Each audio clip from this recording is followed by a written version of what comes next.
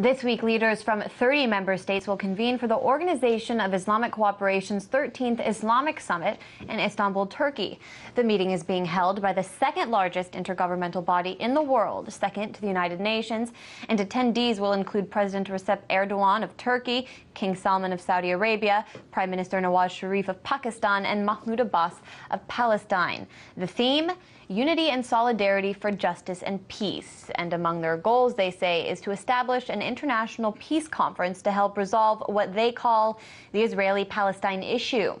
The conference comes just as Human Rights Watch has released a new report finding instances of Israeli police arresting Palestinian children has more than doubled since October of last year, and cite lawyers as describing Israel's abuse of those children in prisons as endemic. To talk about Israel and Palestine a little bit more, I'm joined now with, let's talk now rather, with Miko Peled. He's the author of The General's Son, Journey of an Israeli in Palestine, which is being re-released with an update on April 19th. Welcome, Miko. Let's talk about what's happening in Israel and Palestine. In fact, you just returned from Hebron in Palestine, where that shocking video, I think we can play for viewers, showing a soldier executing a wounded Palestinian man was filmed. The man had been accused of committing a stabbing attack, but he had already been subdued and could have been arrested. Instead, the soldier, as we can see, shoots him in the head. Is this an isolated incident? No, not at all. Israel has been, Israeli soldiers are shooting young Palestinians and then claiming that they were about to stab all the time. This particular young man was not, was not intending to stab anyone. He had his hands up when he was shot. There's another young, he was shot to the ground, and then once he was on the ground, he was shot again and executed. So the initial shooter is really the one that we should be questioning. Why was he shot when he was clearly he had no intentions and no signs of attacking anyone, and his hands were up? But he was shot in the stomach, went to the ground. We saw several ambulances driving by, completely ignoring him. And then this other young soldier shows up on the scene, talks to an officer, hands this officer his helmet, and then goes forward to shoot this young man, and the officer is watching him the whole time. So either it was done by consent or it was done as a result of being given an order to shoot this young man. But this is policy. I mean, this has been going on.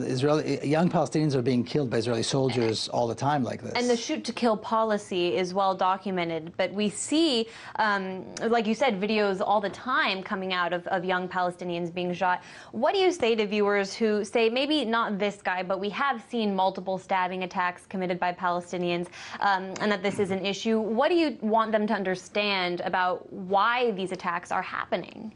Well, if anybody has any questions about that, I suggest they go to Hebron, or they go to Gaza, or they go to Jerusalem, East Jerusalem, live as Palestinians do, have the same encounters and the same experiences that Palestinians have with Israeli soldiers, and then see if they wouldn't do the same. I think the question is not so much why this happens. It's the question is, how is it that it happens so rarely, so few attacks, you know? And really, a large percentage of the claims that Israel makes that these were attacks are not attacks. These are young men or young women that are being killed, and then they say, yes, but they were going to attack, or we thought they were going to attack, or they had a knife or a comb or God knows what. So many of them were not even intending, and this young man was not even intending to do anything. Well, you just got back from Hebron. Yeah. Give viewers a picture of what it is like to be a Palestinian there. What is your daily experience like with the Israeli soldiers? Well, living in the center of Hebron, in the old city of Hebron, it is insane, the limitations on where Palestinians may or may not go because settlers live there. The house of Issa Amro, who heads the Youth Against Settlements, which is really the human rights watch, so to speak, of Palestinians in Hebron, his house has been declared a closed military zone, so he can go into his house, but nobody can visit him. And all the houses in his neighborhood, in this area, have been taken by settlers who are protected by the soldiers, and then the settlers go on and harass and push and beat the Palestinians. It's an impossible situation, and people are afraid for their lives. Palestinians are afraid for their lives all the time. In Israel, the response to this video has been to really rally behind and support the soldier who we saw shot this man. In fact, there were rallies across the country held in support of him. One was held in his hometown of Ramla, and the mayor was actually interrupted by residents chanting "Death to leftists" and "Bibi go home." That was at a rally supporting the soldier, and actually journalists Dan Cohen and David Sheen attended that very rally. We can listen to what one man who took over the mic had to say.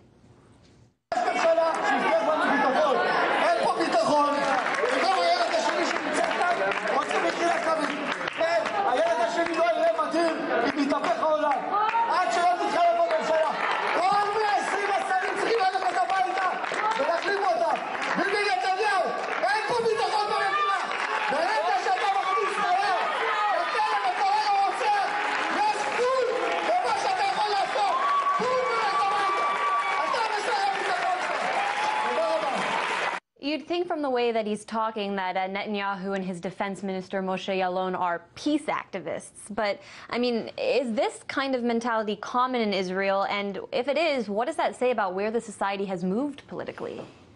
Well, Israeli society is very racist. There's very little dissent in Israeli society. They always claim that they're under attack, the Palestinians are attacking them, and these poor soldiers are just doing their job, following orders, and the soldier was merely, you know, doing what he was supposed to do, which is killing a terrorist. So besides the fact that this entire argument is not true, is based on a lie, the actual accusation and the actual attempt to charge this particular soldier is really a joke. And in a way, you can sympathize with the people who are saying, why are you accusing him? He is right. The pawn in a long chain of command that expected him to do this. And we can see in the video that he was, he was talking to an officer before stepping forward and doing this. So he had either consent or he was given an order to do this, and he's really the lowest man on the totem pole, so to speak. But the feeling is that why do we need to stop anybody from killing a Palestinian? There's nothing wrong with that. It was interesting. I was at AIPAC a few weeks ago and was talking to a guy from Texas who is a big supporter of Israel, just an American guy, and he said, I want any American to go to Israel, and they tell us here that it's so unsafe, but it's a great country, you know, it's very safe and secure. And I thought, oh, that seems to contradict actually what a lot of people say in trying to justify these kinds of attacks. We have about a minute left, Miko, but I wanted to ask you, this kind of analysis that you're bringing isn't coming just from any other peace activist. I mean, your father founded the Israeli army. You've written about it. How does what's happened in the last few months and even last few years in Israel inform your own story? Well, mine is a journey of an Israeli who comes from, like you say, a very Zionist Israeli family, a very patriotic Israeli family, and took a journey to see the Palestinian side and learned that the Palestinian story is true and the Israeli story is a lie. It's a journey that never ends. I mean, the things that I learn, the things that I see, never cease to surprise me. This story about the hospitals, for example, the racism in the hospitals. This is something that's been going on for years. And is policy. You were mentioning when we were watching. It is informal policy. It is the reality. It is informal policy in hospitals. So now that I've kind of stepped away from the inside of the Israeli society and slightly looking from the outside, it's shocking, And any talks about trying to bring a peace between Israel and the Palestinians is absurd, because Israel will never allow peace to happen. We can have peace between Israelis and Palestinians in a non-Israel, in a non-Zionist, non-apartheid regime that will hopefully come soon. But Israel will never allow that to happen, and the Israeli society is a deeply racist society. Well, you write all about your experience in your book, The General's Son, like I said, a new edition coming out April 19th. Miko, thanks for your time. Thank you.